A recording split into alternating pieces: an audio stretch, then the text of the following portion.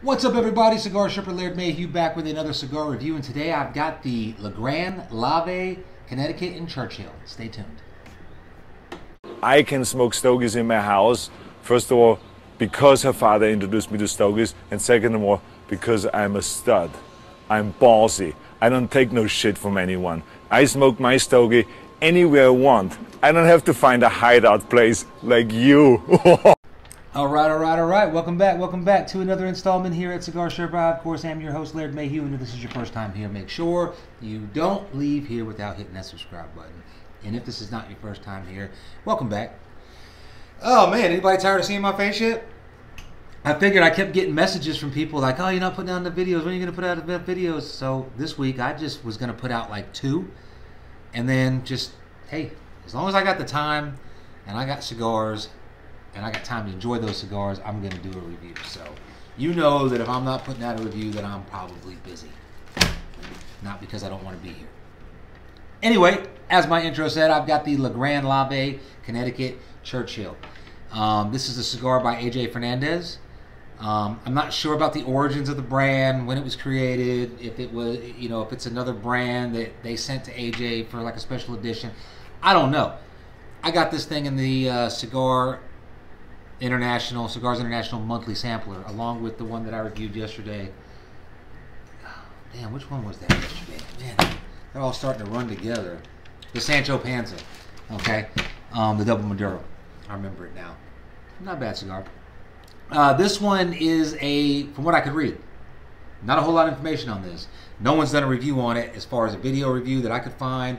And I found everything I could find was all on for sale sites. So maybe it's a catalog brand.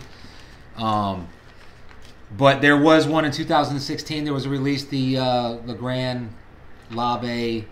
It had a Mexican San Andreas wrapper on it. This one's got a beautiful, waxy Ecuadorian Connecticut shade-grown wrapper, along with the Habano binder. I'm going to guess it's from Nicaragua. Could be from Ecuador. I don't know. It doesn't say. But the fillers are from AJ Fernandez there in Nicaragua. So, interesting smells coming off this thing. The main body, the wrapper, is kind of like a barnyardy, woodsy mix. Okay? But off the foot, I mean, you think it's going to be like this very light-bodied.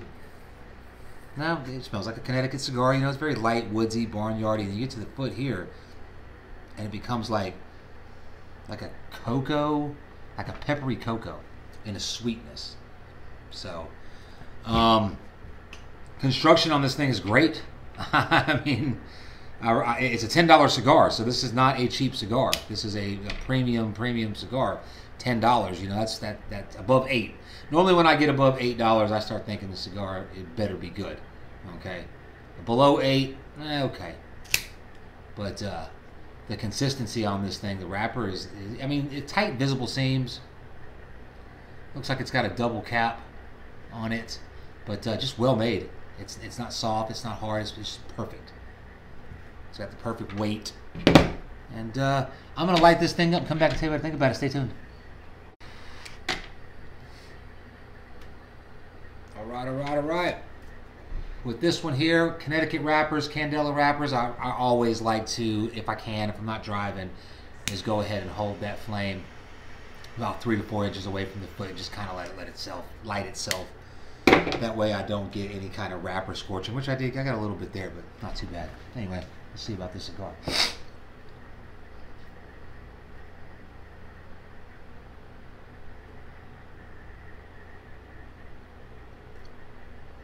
Light pepper on the retrohale, maybe green pepper,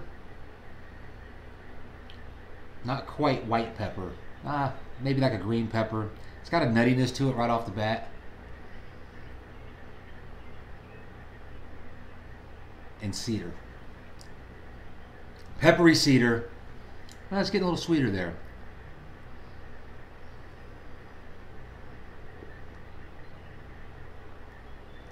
Okay, so right off the bat, it's what I expected out of a good premium Connecticut cigar. It's cedary.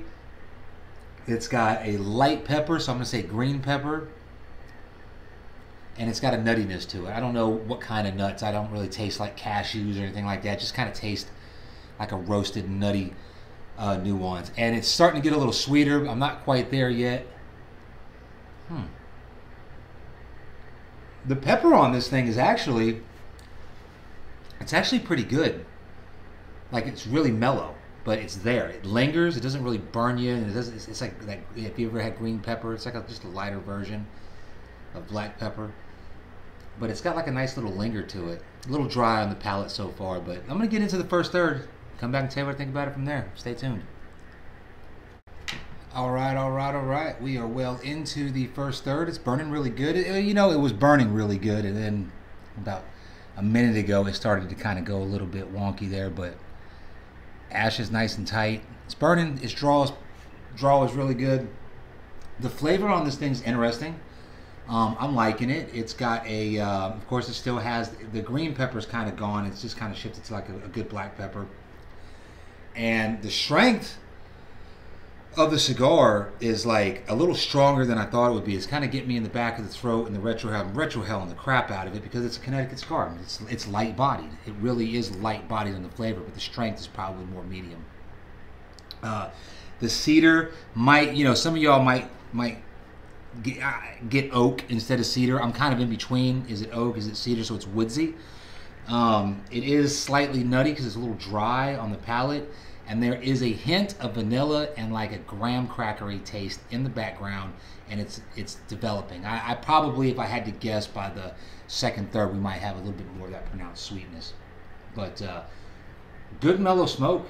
So far today, what time is it? It is 3 o'clock p.m. on the East Coast here. And so far this morning, I had to get up early and go to my kid's baseball game. He plays travel ball, so we had to go out of town. So we were up at 5 o'clock this morning, so I smoked an Afrique by Monte Cristo on the way up. And then on the way down, I smoked the Nub Cameroon. Of course, the Afrique, great cigar. The Nub Cameroon, not bad. A little small. You know, I don't like my cigars. I typically don't smoke a Churchill, but I don't like them 3 inches either. I like about a 5-inch, 5 to 6.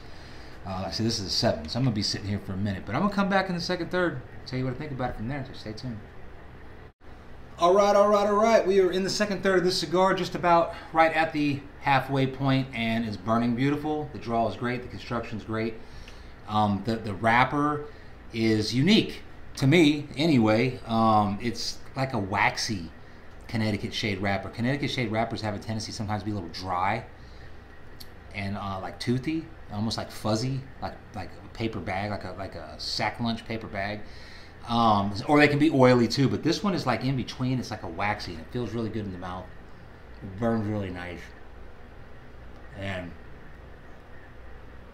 this mild cigar, I wouldn't even say mild to medium, it's mild. It's got some good medium bodied flavors, but overall it's a mild cigar. I could see it pairing great with like a cup of light coffee.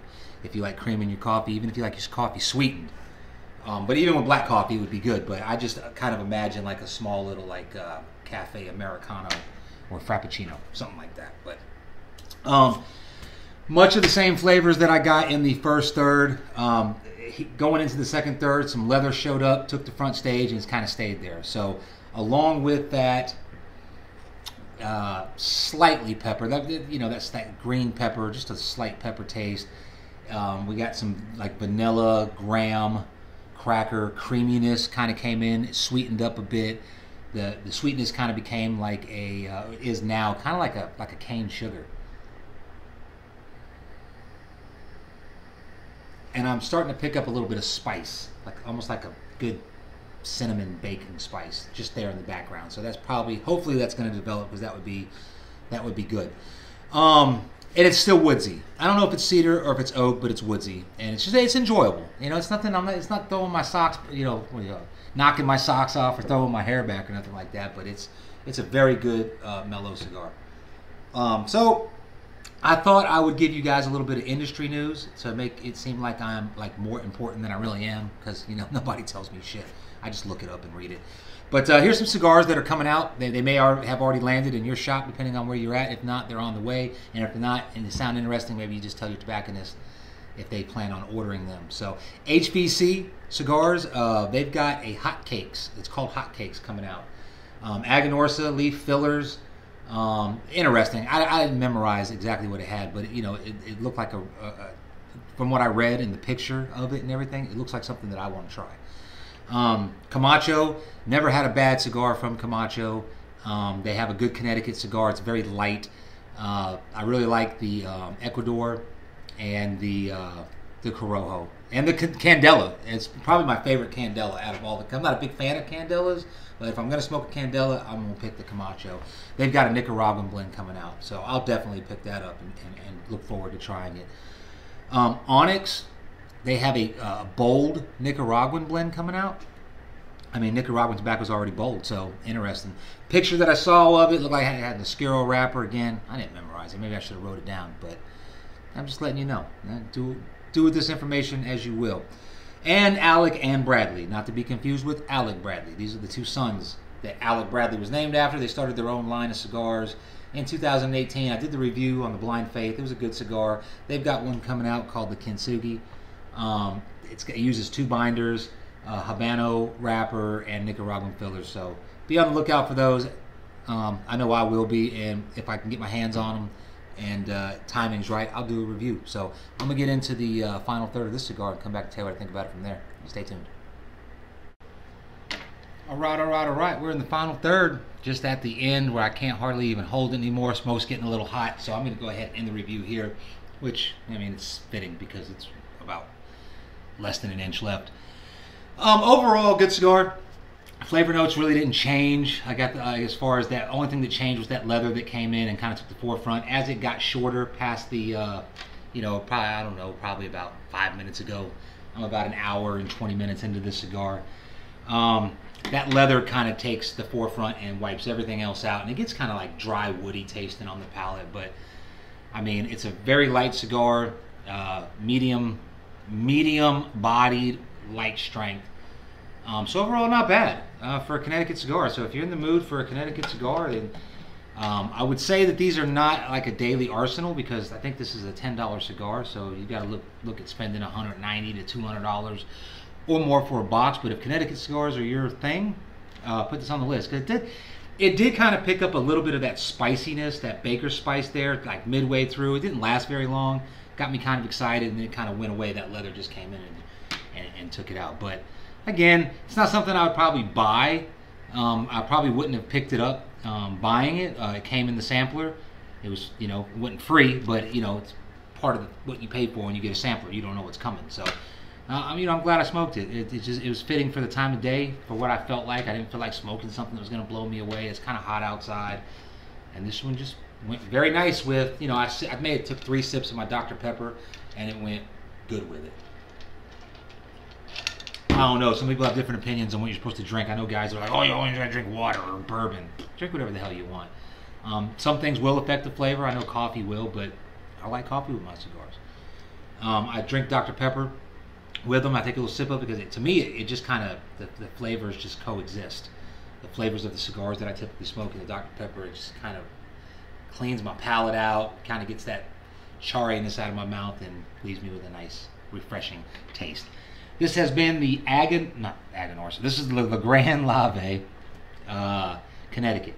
Okay, Ecuadorian shade-grown Connecticut wrapper, Habano Nicaraguan binder with Nicaraguan fillers.